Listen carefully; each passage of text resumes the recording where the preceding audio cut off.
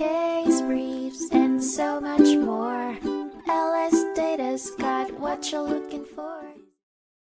In 1995, the Colorado Supreme Court heard the case of Gansz v. People, which revolved around whether an alleged crime victim can appeal a court's decision to drop charges or challenge a district attorney's decision to dismiss charges. Sarah Jane Gansz, who claimed to be a victim of second-degree assault by Bradley John Herron, contested the district attorney's decision to dismiss criminal charges against Herron.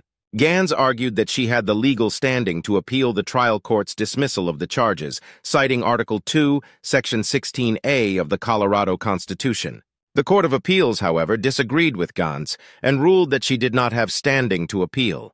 The case was then taken to the Supreme Court of Colorado, which ultimately ruled that Section 16A does not grant standing to Gansz, and she lacked the right to contest or be heard on the district attorney's motion to dismiss the criminal charge. After granting a hearing, the trial judge dismissed the case.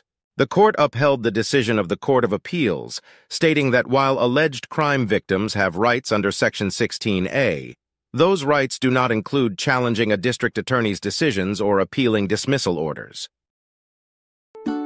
Case briefs, and so much more.